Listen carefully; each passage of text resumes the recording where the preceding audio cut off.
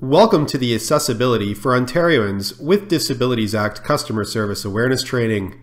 Hereafter, this module will refer to the Act as the AODA.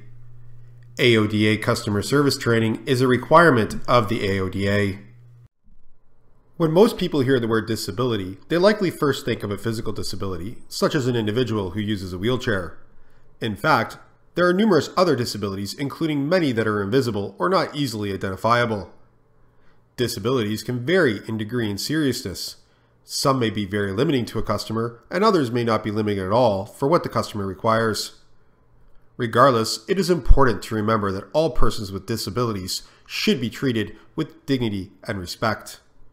Although there are many types of disability, they can be summarized as follows: loss of hearing or deaf, deafblind, intellectual or developmental disabilities, learning disabilities, mental health disabilities, physical disabilities, speech or language disabilities, and vision loss. The definition of disability does not limit a person with a hearing disability to being deaf or completely without hearing.